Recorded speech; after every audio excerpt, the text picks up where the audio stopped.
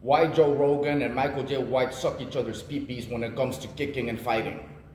I have all the answers in this video, guys. Make sure you stick to the end of the video to find out everything about this, because after you watch this full video, you will have a higher IQ about Michael J. White, about Joe Rogan, about kicking in general, fighting, levels, and everything else. I will demonstrate Michael J. White's level, I will demonstrate Joe Rogan's level, and I will show you guys a real master level. I will show you guys that there's levels to this.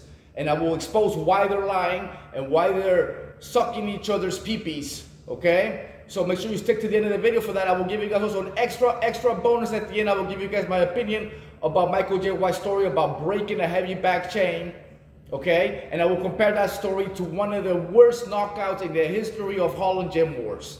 So make sure you guys stick to the end of the video, because at the end of the video, I will also link my knockouts, 4 of them. I will link them at the end of the video, and I will start the video by asking you guys this question. Have you guys seen Joe Rogan or Michael J. White be able to do a full split like I'm doing right now? No. Have you guys seen Michael J. White or Joe Rogan ever spar full contact in kickboxing, like the way we spar here in Holland? No. Or the way Sean Strickland spars, at that level? No. Have you ever guys seen Joe Rogan and Michael J. White ever fight in MMA, in kickboxing, or anything like this, or any street fight? No. Have you ever guys seen, ever seen Michael J. White or Joe Rogan ever knock someone out with a high kick in anything? The answer is no, okay? I have, all of these things. So, you guys take the end of the video to watch those 4 videos. I will link them at the end so you guys can watch each and every one. One of them is a knockout on an MMA fight in Mexico with a high kick. The other one is me knocking out a really tall kickboxer with a liver shot. The other one is me knocking out another tall kickboxer with a liver shot in the ring. And the 4th one is me knocking a Dutch guy out cold with a wheel kick during hard sparring. Okay, so stick to the end of the video to watch these 4 videos, because I prove what I say. I don't just talk, guys, okay? Now, moving on to the exposing. Why does Joe Rogan and Michael J. White suck each other's pee-pee? Even though you've never seen Michael J. White and Joe Rogan's podcast, here's the #1 reason why. Because they're friends. They are really good friends. Okay, so this doesn't mean necessarily that what they're saying is true. Michael J. White is being up-talked by Joe Rogan, and Joe Rogan is up-talking Michael J. White. They're both lifting each other up, because, you know, Americans don't ever want to seem like they're cocky, even though they all are. Most of you famous Americans, you rather have other people brag about you, right? So this is what they're doing here. They're both bragging about each other, so they don't need to brag about themselves as much later, okay? Michael J. White, unfortunately for you, Joe Rogan made a video. I will link it up here. You guys can watch that one, where he talks about how he hyped up Ronda Rousey. Well, he's hyping up Michael J. White the same way that he hyped up Ronda Rousey, okay? And Michael J. White is doing the same favor in return for Joe Rogan, okay? What has Michael J. White said? Well, Michael J. White said that Joe Rogan has the best spinning back kick. Like, period, okay? That's BS, all right? Like, he's not even at, like, real master level with his spinning back kicks. Maybe black belt level, but not, like, there's a lot of first-degree black belts that kick better than Joe Rogan's spinning back kick. All right, and then Joe Rogan, on the other hand, said that Michael J. White kicks perfect. Also BS. Michael J. White's kicks are not perfect, and I'm gonna show you guys exactly why right now. Okay, I'm gonna show you guys exactly why. Okay, first of all, they can't do splits, neither one of them. All right, Michael J. White cannot kick even at his head level.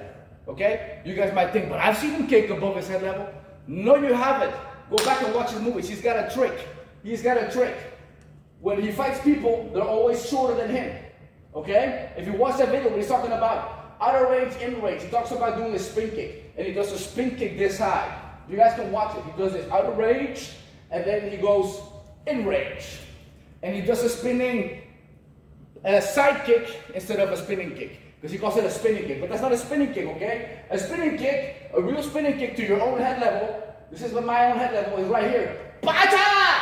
And higher would look like this. Pow! That's a real high spinning kick. Okay, Michael J. White cannot do that. What does he do instead? He gets to fight people all the time in his movies that are shorter than him. You guys watch Van Damme, how he always fights people that are taller? It's because Van Damme can kick high like me. Michael J. White can't. Neither can Joe Rogan. So, in a sense, Van Damme also kicks better than both of them. Now that said, what does he do? He gets people that are like this much shorter. Okay? Then he gets them to bend down. Now watch one thing. You guys see the height of the kick here? I'm going to kick at the same height I'm kicking here, but I'm going to kick towards the camera, which is placed a little bit below. I did this on purpose. Watch how high my kick looks. Bah! It's not higher than a minute ago. Bah! It's really not. So if I'm kicking at this height and the guy is standing here, ducking down like this, of course the kick is going to look like I'm kicking above my head. It doesn't make it true. Okay? This is why when you guys see Michael J. White hitting the bag, he never really throws high kicks.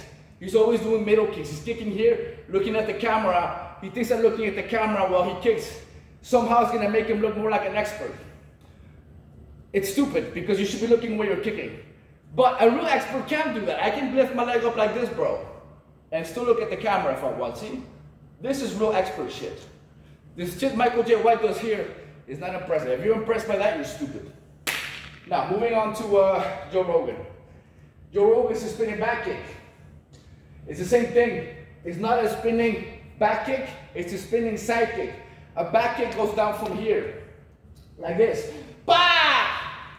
I will link at the end how I knock people out with this kick. I have videos knocking Dutch kickboxers out with this kick, with liver shots. Joe Rogan has none of that. There's not one video of Joe Rogan TKOing anyone with that kick. The way he kicks too is like a pushing kick. And then he leaves it out there like this. Like he leaves it out. That's the equivalent of throwing across and staying like this. Alright, why? If you kick like that, the kick will come like this. Right? What you guys want to do is kick right here below the rib cage. Just like a hook to the liver. Now how do you do that? How do you get your foot here? Well, you may guess it just like the liver shot. You're here, bum, right? You come back, you drop your hand and you come here. Right? It looks like an L. You guys see the L? Watch my leg now. It's the same thing. Looks like an L. This is how you guys want to come and just touch. You don't have to kick hard. You just touch the person. Just like this. Bah! That's enough to put a guy down if you do it right with the right timing. I prove it at the end of the video. You guys can watch that, okay? So, my kicks are not only better than Michael J. White, they're not only better than Joe Rogan, they're better than both of them combined. Okay? Both of them combined. If you guys watch Joe Rogan kick high, his high kicks are slow. He telegraphs. They're slow. They're not that great. Look at me. I kick with both legs the same. Bata! Pow! What I just did right now, they can't do it. Not with my speed, not with my height. Like I'm kicking high, guys. I can kick really high. Pow! Pow! 180. Axe kick. I can do any kind of kick in multiple ways. So these guys are bullshitting when they say that they are the best kickers. Okay? They're best friends. They're sucking each other's dicks so that you guys believe that they're the best, but this is not true. I think maybe they choose to talk good about each other without actually being on the show with each other at the same time, because this way maybe they can pull this off longer. But they're best friends and they've said it themselves, so they know each other. This is why they talk good about each other, but it doesn't make it true. Their kicks are limited. I wouldn't even call them first degree black belt kicks, neither one of them. Joe Rogan competed, guys, when he was a teenager. He started late. He started at like 15, 16. All right, at that age I was already a black belt. He quit before he was 20. I've been doing this all my life since I was 4. Like, you cannot compare the levels of Joe Rogan versus me. Like, I'll knock out Joe Rogan in any form of fighting. MMA, boxing, kickboxing, the street, it doesn't matter. Like, his knowledge of fighting is not as high as most people think it is. Like, my IQ of fighting is way, way, way higher than Joe Rogan's. Okay, and then moving on to Michael J. White, the guys never fought. If you guys see him spar, what do you guys think that when he went and sparred John Jones? I don't know if you guys know, John Jones said he got his butt whooped. This is before he shared the video. Oh, I got my butt whooped, but they're laughing, you know. Michael J. White is thinking, oh my God, this is great for publicity. But then I think it became too much for Jon Jones, and he chose to post the footage, which I made a video on. The guys are like hugging each other or laughing. They're not really sparring. There is no such thing as Michael J. White getting even close to beating up Jon Jones. This is BS. You guys watch all his sparring. I've done videos on this too. It's super light. He's just basically hugging. They're not really fighting. And the BS that Michael J. White says that he'll get in the ring with anybody is not true. I don't even think the guy's ever really fought because of this. Because the things he said himself, he's like a self-snitcher, guys. He said in one video, he said that he admires Conor McGregor because he wouldn't know if he would have had what Conor McGregor has. Like getting beat and then coming back and then coming back and then coming back. That tells me that he never really got beat up before. Because if you're taking a real martial arts, like any martial arts that's hard, like for example, he only did point fighting, like karate point fighting. You guys can see the video. He doesn't throw one high kick that connects, it's all middle kicks, and it's not impressive at all. It's like karate kid tournaments. They score 1 point and then they stop. That's all he has. He has nothing else. So the idea that he'll get in the ring with anybody is BS, guys. I'm going to tell you guys another thing. Almost all fighters are afraid to fight, but they do it anyways. Michael J. White is terrified to fight. He only says this type of things for publicity. I challenged Michael J. White to a fight publicly on Viking Samurai's YouTube channel, and it wasn't even my idea. And Michael J. White responded to me, and he even denied saying that he could beat up Tyson. He said that I can go to the States to spar. I'm like, hug each other? That's not sparring. I'm talking about actual fight. Why did I challenge him? It wasn't even meant to be, guys. Like, I made a video with Viking Samurai. I gave him the idea. I'm like, you asked me which martial arts, which movie star is the real tough guy, the one that can beat up all the other ones. And I said Mr. T. But first I threw the question back at Viking Samurai, and he said Michael J. White. And I started telling him the things I'm telling you guys now, that he actually sucks. He's not that good. He can't fight. The idea that he's somehow the best movie star in fighting is BS, all right? It's just BS. There's many people that could beat Michael J. White. Chuck Norris could beat Michael J. White, okay? I'm just saying, there's many people out there that could beat Michael J. White. So this idea that he'll get in the ring with anybody is BS. He won't do it because he already said himself that he doesn't know if he would have that, the ability to come back after get beaten.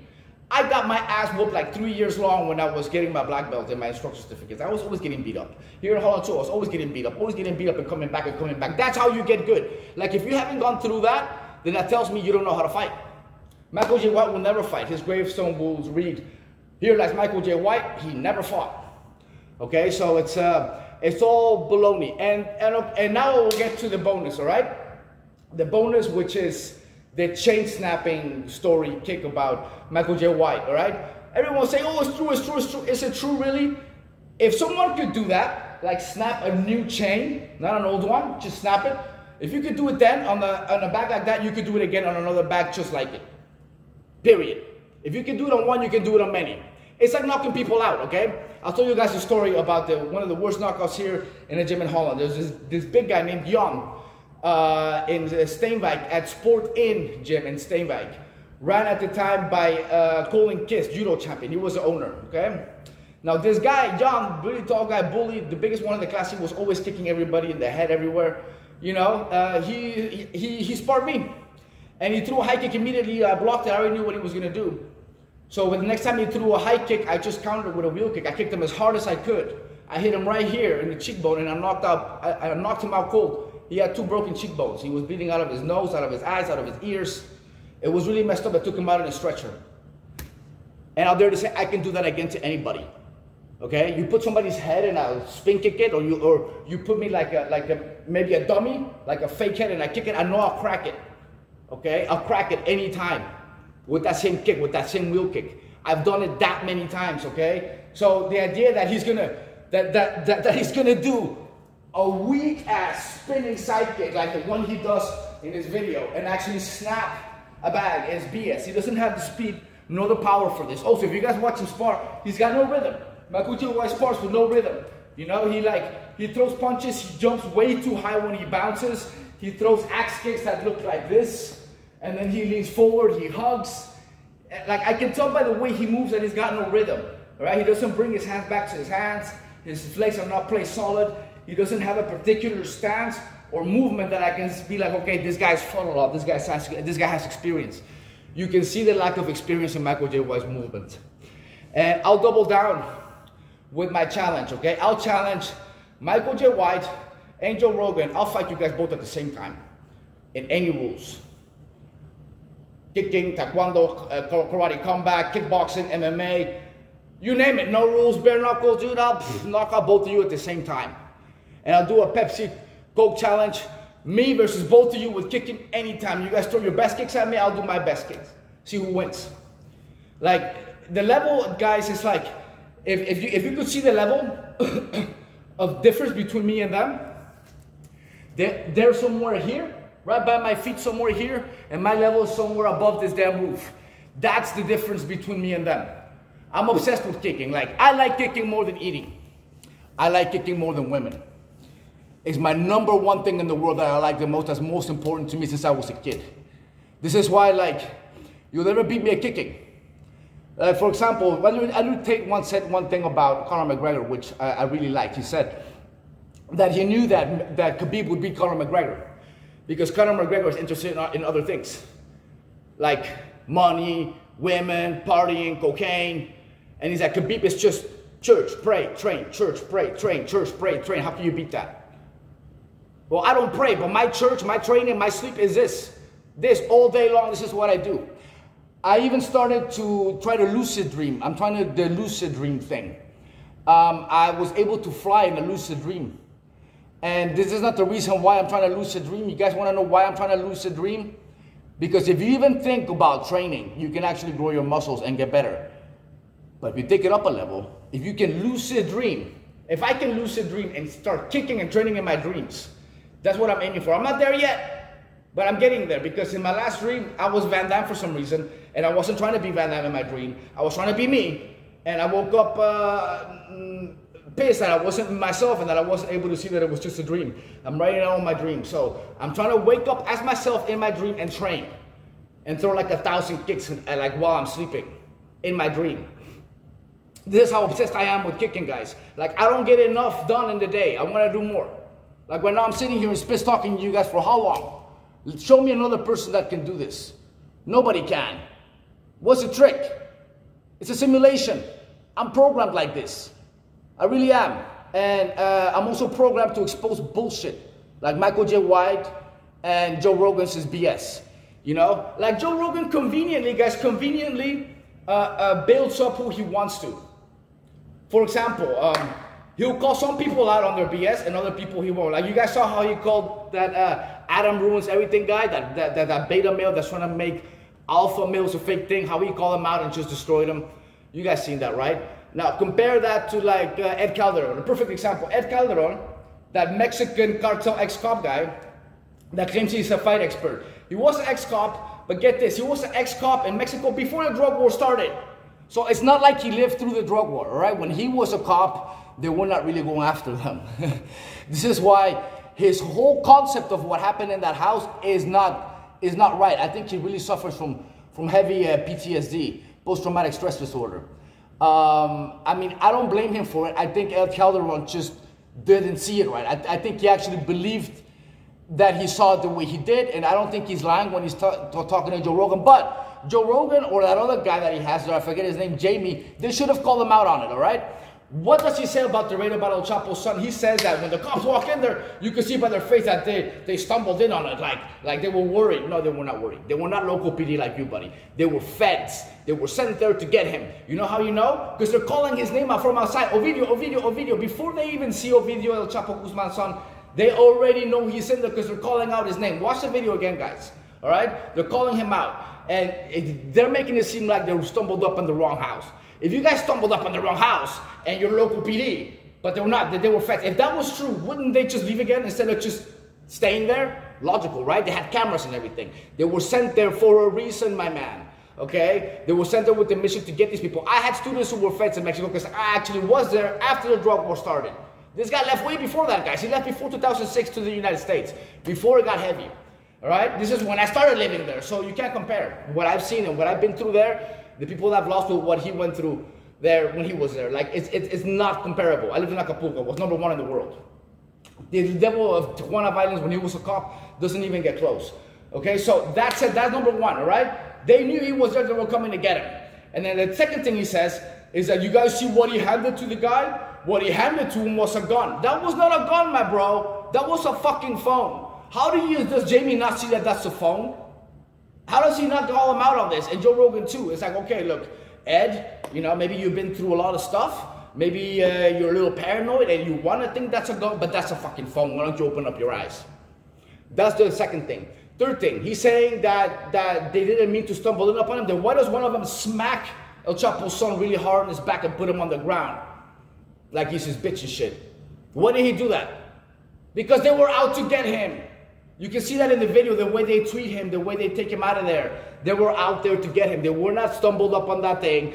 What he handed to him was not a gun, it was a fucking phone. And this is what I don't like about Joe Rogan sometimes. He'll hype some people up and he'll expose some other people, whatever is convenient for him, he'll do at that moment, you know? But this Michael J. White and Joe Rogan BS, guys. I mean, there's no other better way I could put it. I'm trying to think if I forgot anything. I don't think so. Make sure you subscribe to the channel. I have 20 years experience as a bouncer, okay? I've lived in 4 countries. I lived in Spain, Holland, Mexico, United States. I'm a 4th-degree black belt in Taekwondo, in Hapkido. I have competed in karate. I have competed in judo. I've competed in MMA. I have fought in kickboxing.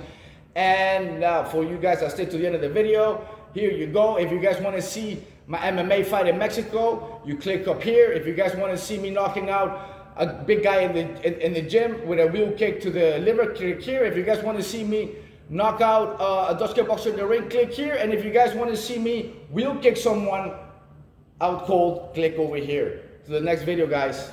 Catch you later.